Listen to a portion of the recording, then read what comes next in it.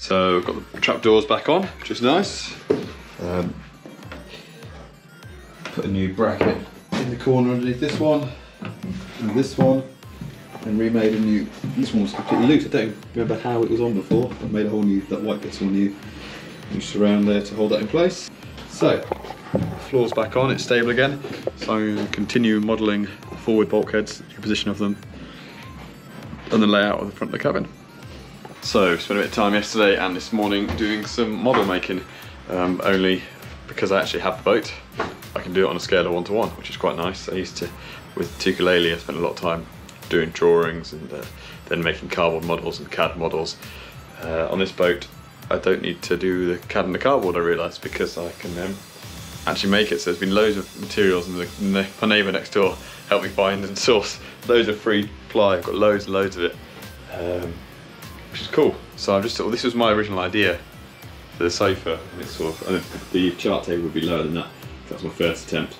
But basically, yeah, it sort of would, you know, be like a diner, saloon diner area.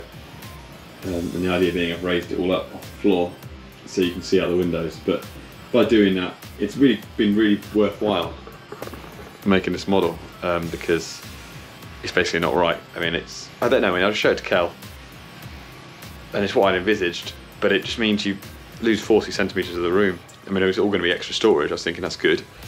You know, we could do loads of things behind there, but I think the gain in visibility and storage is not worth the loss in sort of feeling like this. You know, I'm trying to use both hands, but you know, I'll do it again.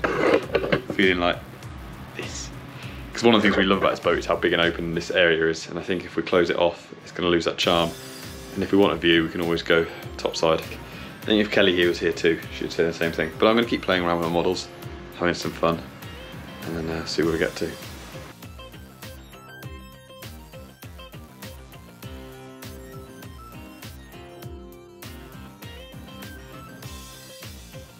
Today I've been prototyping the bathroom, and here it is. This is a rough idea. So the bathroom's moving a bit, the wall's coming back to allow a bigger forward cabin, and a bit of shape in it in the minute, which may not be able to do. Depends on limitations, but you go in, the shower on the left, the toilet will be there, the sink will be there, that wall won't be quite there. Go down the corridor, there'll be a door on this here somewhere, and that'll be one bedroom for the kids with a bank going through the wall. And go down in the bedroom. And yeah, forward cabin will start here instead on this wall. Effectively, it's going to be quite a bit bigger. So this is the bit I'm quite nervous about, but enough's enough. I've got to get on and do it. These bulkheads, these walls, they're glassed in, completely joined to the hull. But the surveyor said I can move them. The guy on site I chatted to about this also said we could move them. So I've got to get on and move them, which means cutting into stuff which is structural now.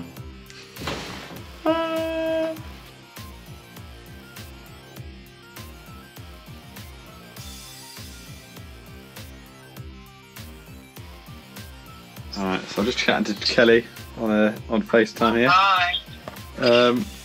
Just been spending a lot of time the last few days trying to work out all the systems on board, how they all work. And at the moment I'm investigating the anchor windlass and the hydraulic windlass for the anchor, and the hydraulic bow thrust, which was from the same company called Talkmaster, which I've found online. And I was just about to email them, looking through, and I thought maybe there's already some instructions or manuals on the boat for some of the equipment on board. And I thought, well, there was a huge amount of paperwork we were given which I've never once opened. So after 6 weeks or 5 weeks or 4 weeks, however long it's been, so they thought maybe I should look at the manuals. And I just dug these out of the chart table. So there's quite a lot of paperwork there. So like me and Kelly have been doing all this investigating, wondering about the history of the boat, thinking to ourselves, oh, where'd this come from? There might be 1 or 2 bits of information in this, quite useful. Even I think that folder's actually called Esperance Instructions. What do you think? We're losers. We're just such losers. Well, it's just typical, isn't it? Like, just start ripping the boat apart, but don't bother looking to see like any instructions. Maybe there's like instruction that says whatever you do, don't rip out the front cabin. Don't rip out the bow cabin. Yeah. probably in there. It says whatever you do, the boat will sink. Just don't do that. Right, so I'm going to start working through some of this stuff. That is a big pile of stuff.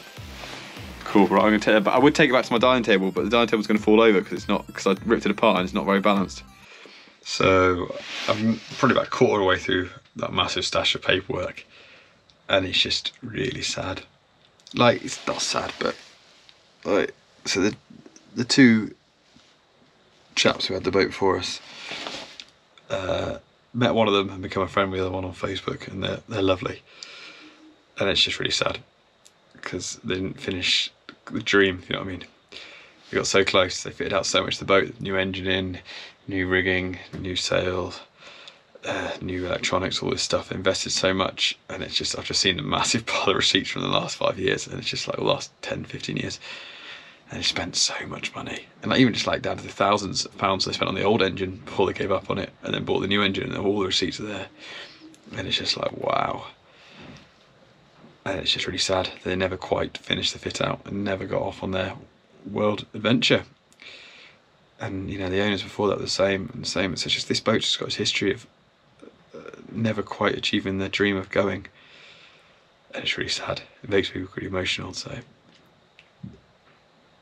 and I think that's why they sold it to us in the end, because you know, we pushed them on price, but they were just happy to see it go to a family and to people who were passionate and were falling in love with the boat and who wanted to finish her off and get her right and go and sort of see the world, you know, which is what we're going to do. It's like adds to the pressure, you know, seeing where they struggled in the past. And the thing is, I think things just went wrong in their relationship at the end, unfortunately. Their personal lives or whatever didn't match up to the big dream and for what Esperance was for. But yeah, they put so much time and energy and love and finance into Esperance, and it's meant we've got an amazing boat. You know, the engine is just tops, you know, basically new. The Genoa's only a few years old, great condition, big powerful sail, new rigging, new electronics, so, you know, the bow thrusters, hydraulic windlass, all this stuff is just great. So it's like, we've got a brilliant boat here, we just got to do it justice, get it finished, get it comfortable, and yeah, have the best adventure ever.